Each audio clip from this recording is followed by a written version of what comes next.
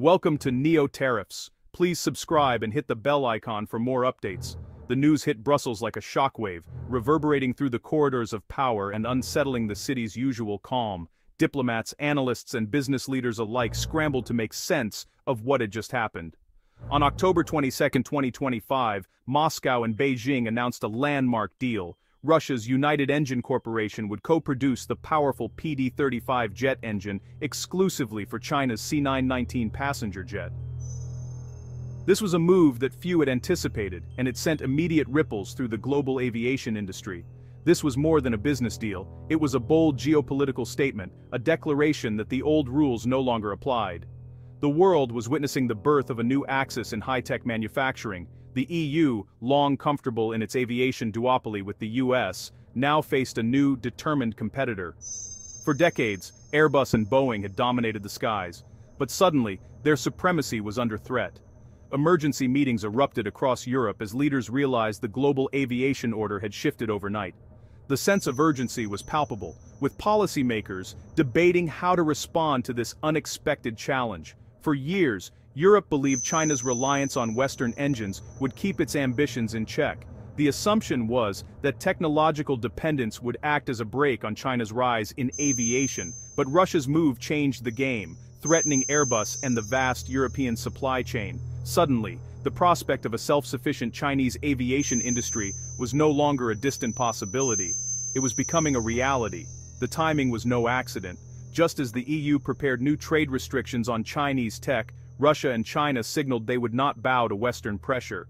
Their partnership was a direct response to mounting sanctions and growing isolation. The partnership aimed to break the West's technological monopoly and create a multipolar world. It was a vision of global industry no longer dictated by a handful of Western powers, but shaped by new alliances and shifting loyalties. The C919, once a symbol of China's ambition, now embodied a powerful new alliance. It stood as proof that technological innovation and strategic cooperation could upend decades of Western dominance. This alliance could redraw supply chains and challenge Europe's industrial supremacy. The ripple effects would be felt not just in aviation, but across industries and continents, as companies and countries reconsidered their dependencies. For the EU, the era of comfortable assumptions was over. The continent now faced a future where its economic and technological leadership could no longer be taken for granted. The fallout had only just begun.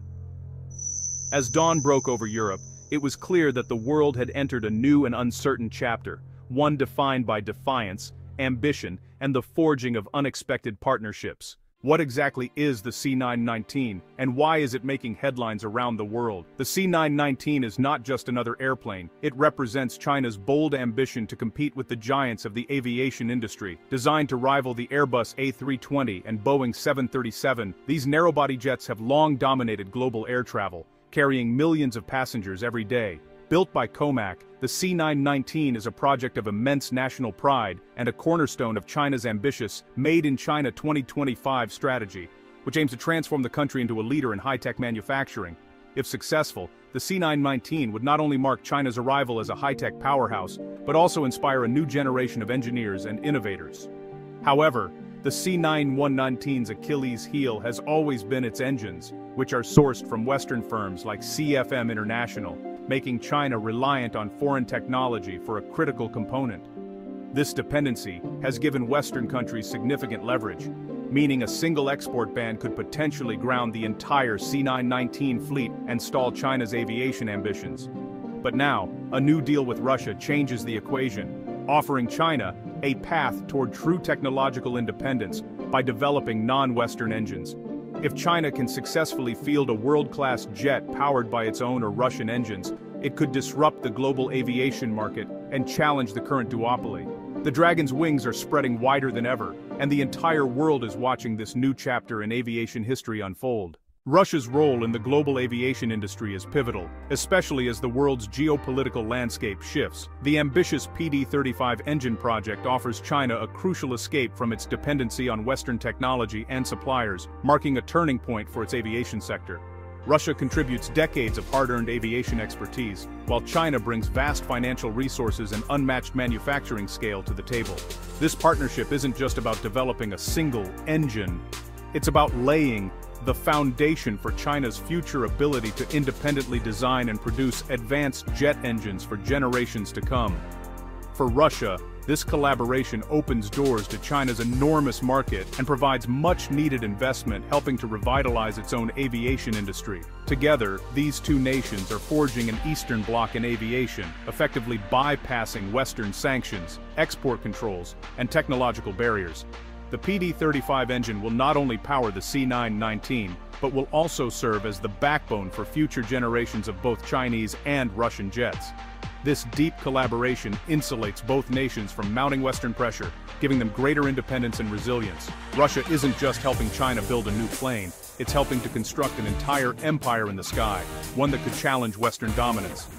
The balance of power in global aviation is unmistakably shifting, with the East rising as a formidable force. Europe's response has been swift and anxious. In France and Germany, the deal is seen as a direct threat to Airbus and thousands of jobs. The fear: China will use its domestic market to give the C919 an unfair edge, then undercut Airbus globally. Security concerns loom large.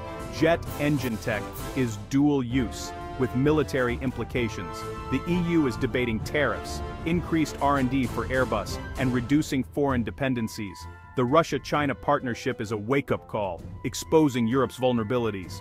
The line between commercial rivalry and military competition is blurring.